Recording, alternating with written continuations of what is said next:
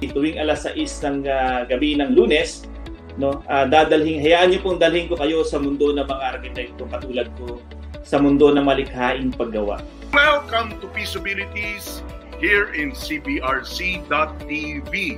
Arman Benko po ang inyong lingkod. Kailangan po natin kumita-kita muna ng additional na income, and wala naman pong income na dumadating ng wala kang ginagawa. Welcome to Legal Helpline Online, kung saan sasagutin ng ating legal expert ang inyong mga katanungan na may kinalaman sa legalities. Lahat tayo, regardless of our status, whether we are an employer or an employee, kailangan sundin natin yung mga health guidelines. Welcome to CBRC TV with Tuesdays with Cory. Magandang araw Pilipinas, magandang araw online world. I am Jel Miranda and you're watching Expert Talk Online. Good evening, my name is Roda Castro Caliwara. I'm Arman Gutierrez. And this is Pulse Connect. Buzz, Peace, and beyond. Mabuhay sambayanang Pilipino. Ang wika, kultura at kasaysayan ay mga gintong sagisag ng ating pagka-Pilipino. Ito po ang Kasaysayan, programang tatalakay sa iba't ibang aral ng ating bayan. Good afternoon, Father Ben. Good afternoon, Sarah. Magandang hapon sa lahat ng nakikinig. At sa ating mga televiewers na gustong matuto ng mga livelihood programs at sa mga entrepreneurship skills na isi-share ng ating mga guests today. We're gonna talk about frontliners, nurse stories during the pandemic. We are going back to the glory days of nursing. In demand ang nurses ngayon, hindi lang sa Pilipinas, kundi all over the country. May mga tanong ka ba tungkol sa inyong pinag-aralan? Bibigyang linaw namin at aming ikaw ay tutulungan. Dahil assignment mo, sagot ko. Ngayong gabi, marami tayong pag-uusapan. Interesting? Feel free to join us. Message us and we will try our best to answer your questions. Hello there! Magandang gabi po sa inyong lahat. This is Simply Becky Mon, ang programa po sa cbrc.tv kung saan pag-uusapan natin ang mga kwentong buhay-buhay nyo. Alam po natin na itong talakayan na to ay napakaganda dahil ang real estate industry is isa sa mga industriya na napakagandang pagtuunan ng pansin. Sa ngalan ng Ama, ng Anak, ng Espiritu Santo. Amen. Biyaya nating Panginoong Jesucristo, ang pag-ibig ng Diyos Ama at ang liwanag ng Espiritu Santo, naway sumayinyong lahat. At sumaiyo rin. Good day, Luzon, Visayas, Mindanao. Welcome to Anyone Can Cook with Chef Cherry and Sir Chef. Mabuhay po tayo mga Pilipino. Sa panahon po ng pandemya, kailangan po nating mag-unwind at maging masaya dahil tayo po ang gagawa ng ating ikaliligaya. Hi, good evening, good morning, and good afternoon, everybody. I'm Dr. Carl Balita and welcome to Bridges. Ito po ang bagong program ng cbrc.tv. Siyempre po sa pakikipag-ugnayan at pakikipagtulungan hatid sa inyo ng USTAAI Alumni Association. I'm so good. I feel so good. Magandang gabi, Carl. At magandang gabi rin sa ating mga viewers. Without hope, resilience is nothing. So I believe that more than resilience, it is hope that we should be teaching our young people.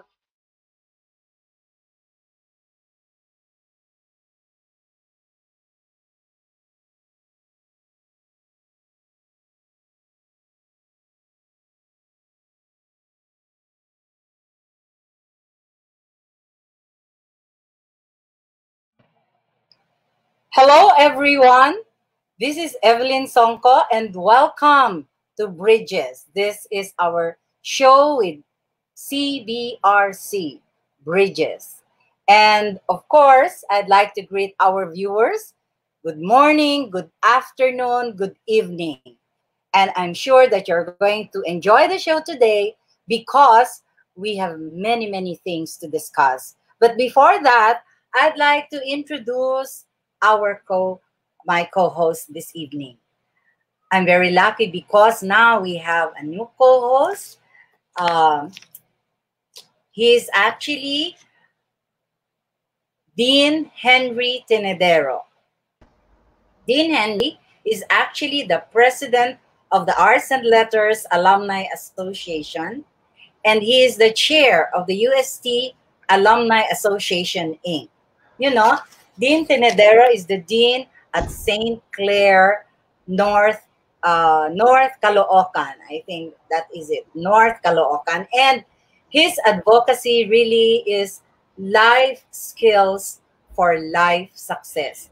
Talagang bagay na bagay sa show natin si Dean Henry because his advocacy is life skills for life success. And you know, Dean Henry is very well known for his multiple intelligences. He gives talks on emotional intelligences. And it's my pleasure to introduce to you Dean Henry Tenedero. Henry, can you greet our viewers, please? Thank you. Well, thank you very much. The Dr. Songco, my professor when I was in college, and the president of our UST Alumni Association. To everyone who are tuning in right here, good morning, good afternoon, and good evening. We will have an exciting topic, very timely and very relevant topic for you tonight. Yes, very relevant, diba? Yes. But of course, we would like to greet Henry, yung ating mga kasamahan, ng mga presidente ng UST Alumni Association. And definitely, we'd like to greet Carl Balita. Siyempre, yun yung aking co-host, no? At mentor ko yan sa Bridges. Oh, yes. Okay. So, we greet all of them and yung mga alumni associations natin from the provinces, from other parts of the world. Binabati namin kayo. Mabuhay kayo. Yung aming topic ngayon, very interesting. Na-interest ka ba dito, Henry? Oh, yes. Especially very timely, no? Very timely. Lalo't sinabi nga ng IATF na bawal pumunta sa sementeryo mula ng October 29 hanggang November 4. So, paano natin isi-celebrate ang isang napakahalagang tradisyon sa buhay ng mga Pilipino? Correct, correct. All Saints at All Souls Day. Yan. All right. So, from Agusan, merong nag-greet sa atin, si Jovit. Wow. Okay. Hello, Jovit. Good evening. Thank you, Dr. Carl. Thank you for manning the fort for the past yung ating tatlong Bridges episodes. Yes. Ika-apat na natin ngayon. Sinimulan natin ang Bridges sa pagtatalakay sa kahalagahan ng values during the Teachers Month and World Teachers Day. At sinundan siya ng equally important na topic na pinangunahan ni Dr. Nanet Fernandez patungkol naman sa retirement. Paano maging produktibo sa retirement. At last week, batang-batang psychology, ano ba siya, mentor, si Dr. Bernard, patungkol naman sa wellness. No? Yes. Very good. At pinabati ka ni Carl. Yes, nabati ko na muli siya. At thank you very much for this opportunity to be with your dynamic CBRC TV, which is now, wow, all over the world. Klase, no? Yan, we're really very happy that CBRC actually is our partner, diba? Partnership with the alumni. Yes. And of course, we would like to congratulate them. And so, tonight, we will really talk about Halloween. Siguro si Danica gusto rin niya yung Halloween. Nag-good evening and nag-greet. Interested ba ang ating mga viewers sa Halloween? Siguro mamaya sasabihin nila yan. And Henry, pwede ko na bang introduce ang ating guest speaker? Oh yes, please. Dahil ang ating oras ay napakaikli lang. Yes, so napakahalaga kasi 30 minutes lang ito. Yes, every minute ng ating talakayan. So please introduce our eminent speaker. Yes, of course, very special to. Our guest speaker this evening is Father James Nitollama. Okay. And Father James is the parish priest of Santa Cruz Parish, Bagumbong, Caloocan City. He is also the spiritual director of the charismatic renewal movement in the Diocese of Novaliches. You know, Father James, Father James is also an anchor in Radio Veritas. Naku naman. Wow. Father, so we're very happy that you are joining us. Nahirapan siyang pumasok kanina eh. Good evening, Father James. Yes, good evening, Father. Good evening sa lahat. Okay. Hello, Father. Batiin mo naman, Father, yung mga alumni natin na nakikinig. Yeah. Pati rin yung hindi alumni. Good morning, good afternoon, good evening sa lahat ng Thomasianos all over the world. Yeah. That is so true. Father, background lang. Anong batch ka, Father, sa seminary? I finished my STB 94, si Bishop Rex Alarcon. The Master of the Order, Father Gerald, is my classmate. Oh my goodness. So, are we seeing the next Master General in the making? So, Father James, napakahalaga. Gaya na sabi natin kanina, pinagbawalan muna ng IATF ang pagpunta sa sementeryo dahil nga sa COVID-19. So, medyo mababali muna sandali ang ating isang napakahalagang tradisyon sa buhay ng mga Pilipino, yung pagpunta at pagbugunita sa ating mga mahal na yumaong mga kamag-anak, kaibigan, at etc. So, paano yun, Father? But siguro before that, tingnan muna natin yung konteksto ng Holyween or Halloween. I'm sure merong biblical story. So, doon muna natin simulan ang ating talakayan sa istorya ng saan ba ito nagsimula. Oh yeah, okay. So, unang-una ay babalik tayo sa 9th century, no? 9th century yung na-institute ang mahaba yan ang All Saints Day kasi yung Halloween or All Hallows Eve ay parang extension lang ng All Saints Day. Okay? So, during the 9th century, 837, 835 kasi hindi pare-pareho ang mga findings ng historians. So, we can say that 9th century, yung institution ng Dies Omnium Sanctorum. Okay? Ibig sabihin the Day of All Saints. Okay? 9th century po yan. No? Nung na-establish yan, usually kasi it is a custom in the Catholic Church that kung mayroong major feast, nagkakaroon ng vigil. So, so pagkatapos ng Dies Omnium Sanctorum, which is Day of All Saints, nagkaroon ng Vigilia Festi Omnium Sanctorum. So, Vigil of the Feast of All Saints. Okay, so this is still 9th century. At anong ginagawa doon sa vigil? Of course, may mga masses, no? And offering of candles for the saints, honoring the saints, and also asking the intercession of the saints. So, ito yung ginagawa sa evening ng All Saints Day or Dies Omnium Sanctorum. Sa 9th century, at okay naman, no?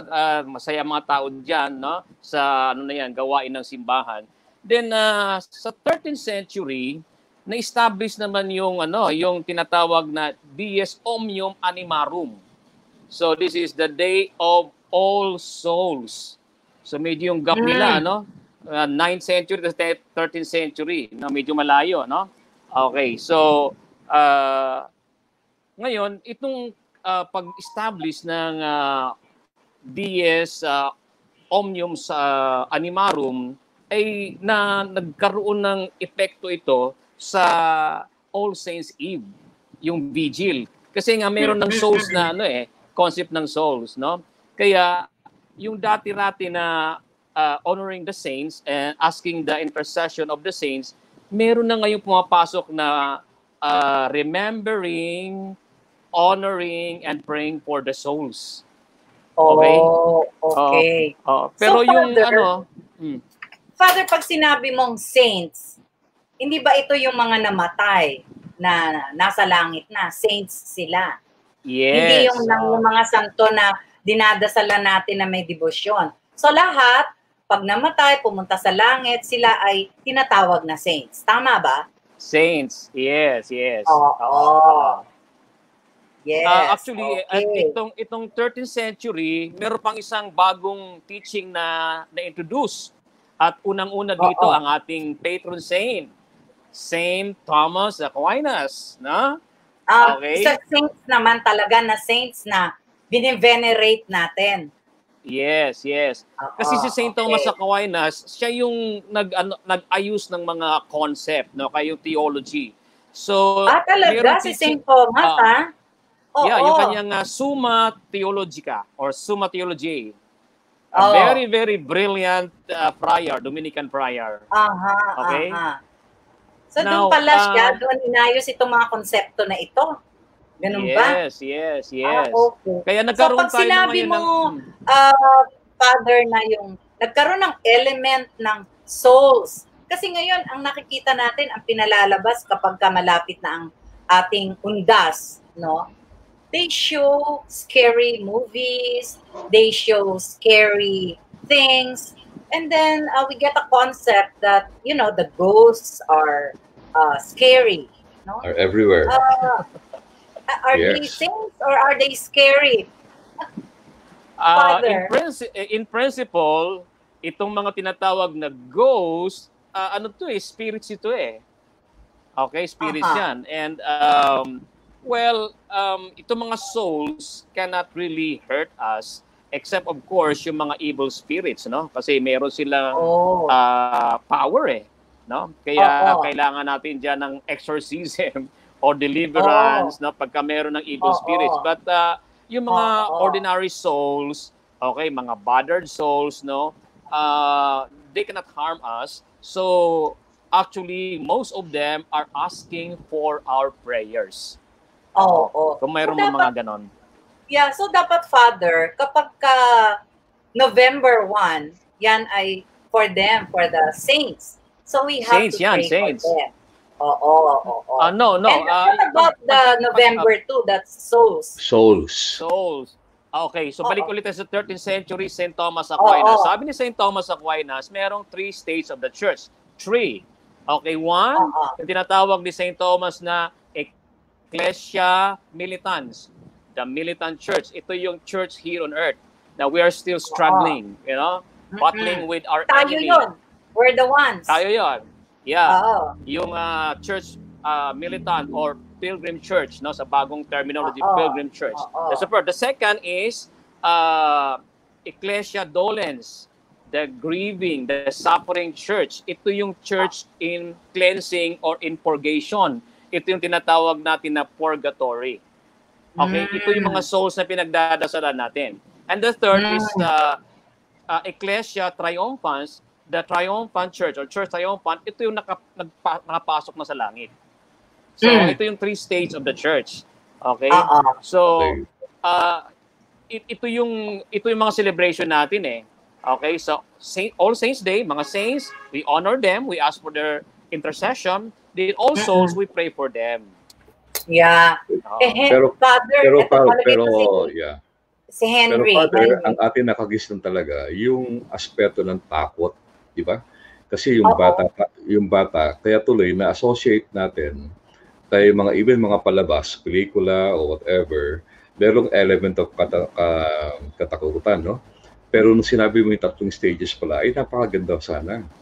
So, hindi pala dapat negative o pessimistic ang ating pananaw, kundi napakalaga.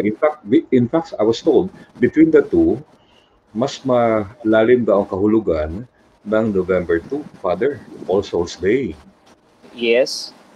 Okay, pero ang ating talagang binibigyan ng diin ng pansin, tirik ng mga kandila, etc. ay November 1. So, okay. Ang ano kasi diyan, yung intervention ng state, no? Kasi ang state, ang estado, gobyerno, ang ginagawang holiday ay November 1 lang. So, people would go to the cemetery on November 1. It's a holiday. Then, andong ginagawa yung mga bagay na for the souls. For the souls. Yan, that's one aspect. Kanina, Father, yung sinabi nyo kanina na may vigil. Kaya ba, yan ba yung practice ngayon na kaya pagka All Saints Day, nagpupunta sa sementeryo sa gabi? Yes, Vigil of the Saints, no? Pero ang original kasi dyan, talagang for the saints lang. Ngayon, nagkaroon ng All Souls Day, so meron ng honoring the saints, at meron na ngayong remembering and praying for the souls. So, talagang nag-combine. So, honoring, remembering the souls. Okay. Yes. So, Father, Henry, ikaw ba, Henry, nakapag-Halloween ka? Palagi naman ako ng dadasal. Ibig sabihin, ang tanong ko, Father, kasama ba sa istorya yung pagsasaya, inuman, kantahan, o yan na yun na lang, naging kultura na lang natin dahil nagtitipon-tipon, reunion ng mga family. Meron ba siya biblical anchoring, yung mga ganung ginagawa natin ngayon sa pagpunta sa ating pagbisita sa ating mga mahal sa buhay na namatay? Okay, two aspects yan. No? Pag sinasabi ng mga saints, talagang we celebrate the saints. Kaya mga piyesa natin, mga saints yan usually, di ba? Feast of Saints, ganito. Kaya merong tayong mga meals, di ba? Okay, may gathering of relatives and friends.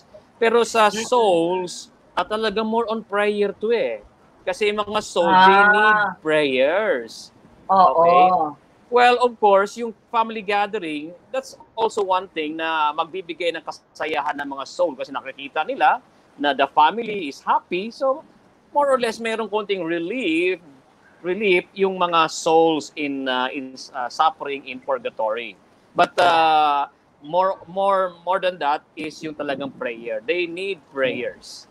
Paano, Father? Henry, batiin natin sila Attorney Dwight nandyan at binabati yung mga taga-Pangasinan.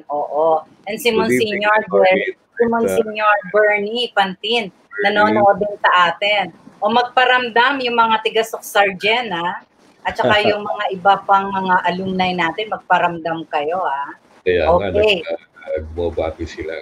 Bumabati sila.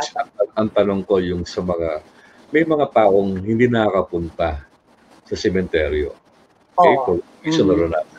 Pero sila nagdadasal. Would that be enough to say na yung sinasabi mong ipagdasal ang mga kanilang mga kaluluwa, miski hindi sila nakakapunta physically sa sementeryo? Yes. Like I said, the most important thing to do is to pray for the souls and offer sacrifices for them. So, hindi na kailangan na pumunta pa sa cemetery. But if you can visit the cemetery, maganda yon. Kasi meron yung tinatawag dating indulgence. Special grace. See, yung indulgence, ang problema lang. Nandyan para yun sa mga patay? No, the indulgence, para sa atin. Pwedeng apply yan sa souls in purgatory or pwedeng apply sa atin mismo. I see. Special grace yan Punta na tayo dun sa Halloween and Holyween, Father James. Okay. Yung Halloween, yun ay kultura na hindi atin, Tama ba? Ganito yan, Okay. So for a long time, the celebration was in Latin. Kaya mga Latin, di ba? Then sa Scotland, they started translating from Latin to their vernacular. Yung All Saints Day or Day Omnium Sanctorum, ang kanilang translation ay All Hallows Day. That's All Saints Day. Diba? Diba yung hallow is holy. Diba? Yung hallowed be thy name, holy be your name. Okay? So yung All Hallows Day, yun ang All Saints Day. Tapos yung kanilang vigil ay tinatawag na All Hallows Even. Even is Eve. Tapos, as time went by, some words will being dropped. Yung all, tinanggal yon, tapos yung S sa Hallows, tapos yung V sa Even. So, instead of All Hallows Even, nagiging Halloween. Okay? All Hallows. Pag sinabi mong Hallow, Hallow is holy. Okay, holy. So, may aspeto na holiness or holy celebration yung Halloween. Yes. That's the original. So, ayan na, Father. Play with words pero meron pa siya. Akala lang natin Holyween or Hallow. Kasi yung isa pa pwedeng hollow, HOLLOWEEN, no? Very hollow. Yes. Okay? So, maganda yan kasi lalo ngayon, I'm sure marami mga panata na pupunta ng sementeryo na dahil sa pagbabawal. Yung iba marami na rin pupunta ngayon before the 29. Yes, yes. Maganda yung sinabi ni Father kanina na napakahalaga na hindi ka makapunta physically, ikaw ay nagdadasal at tainti mong inaalala yung mga magandang gunitain tungkol sa iyong namayapang kamag-anak o mahal sa buhay. Tama, Henry. So, Father, pag sinabi mo Halloween, so it's really something holy.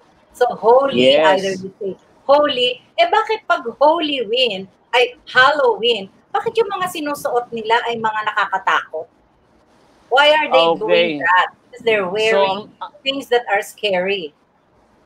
Ang nangyari kasi niyan, yung ating church practices na haluan ng mga superstitious beliefs.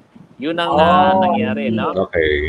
Yung costume, donning of costume, ano yan meron kasing superstitious belief na tuwing November 2, yung mga souls, or even December 31, yung mga souls ay lumalabas at hinahanap yung mga kaaway nila, may kasalanan sa kanila, at yun ang yung tatakutin nila. Henry, lagot ka. Superstitious belief po ito. So, ang ginagawa ng mga tao... Hindi. Ang ginagawa ng mga tao, nagsusuot sila ng maskara para hindi sila makilala. Para hindi sila mabubeltahan ng mga kaluluwa. So, that's the beginning. Oh, I see. So most likely... Ganyan, para hindi ka makilala. Yes, ng mga kaluluwa. Yeah, whoever would like to see you will not be able to recognize you and visit you. Paano yan ngayon? Correct, we cannot go to the cemetery. They will visit us. Walang problema yan. Alam mo, maunawain ng mga namatay nating mga kamag-anak. So sila ngayon, ang dadalaw sa atin. Yeah. Nako. Father? So, it is possible. Yeah. Diba? What could be the other alternative? Father, what could be the other alternative so that, the All Saints Day can really be emphasizing holiness, etc. Because instead of scaring people, diba? Takutan I can see there were those images na mga maskara with the devil face, or one with the what is that, the choked kagandahan niya, may mga premyo pa yan, ha? So the more scary you appear, the more chances of winning. Huh? And I think what is being emphasized now, Father, is the evil spirit, something which you mentioned earlier. Yeah, the sinister element. So, ang natin, we have to redeem that original meaning of Halloween. Kasi nga, yung Halloween, holy yan, is saints, no? Kaso lang, napasukan nga ng superstitious beliefs and talagang very commercial na po yung Halloween. It's a big business, di ba? Okay, so we devise something. So, yung Halloween na word, binabago natin para mabago din yung concept, no?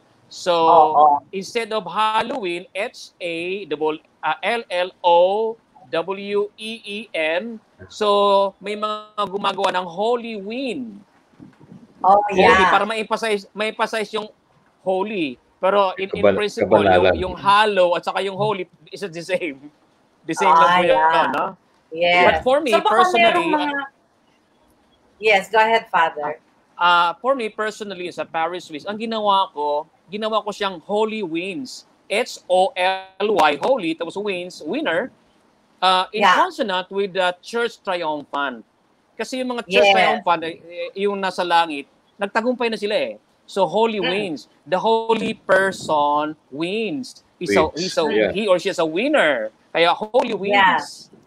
And then, alam mo, that's very powerful, Father, in the area of marketing, in the area of branding, social marketing. Yung sounds niya, sounds like Halloween, but different words and different meaning, right? And it's very theological. Holy wins. A holy person wins. And then, kasabay dyan ay yung parade of saints, of holy men and women.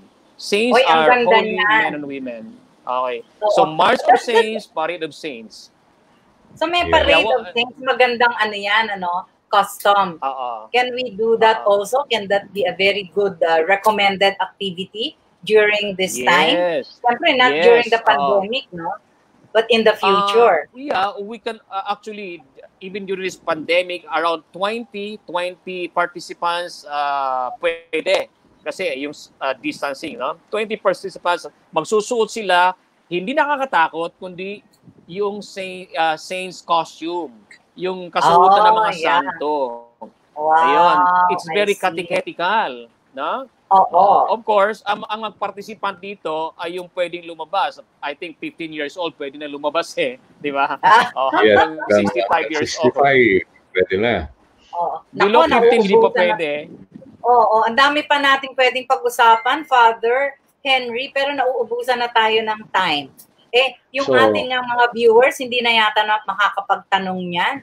Meron ba tayong itatanong sa mga viewers natin? Mukhang hindi na tayo makakapagtanong because there is another show coming after us ba na talaga ang CBR. We were told na meron ng bagong entertainment program coming in at 7 o'clock.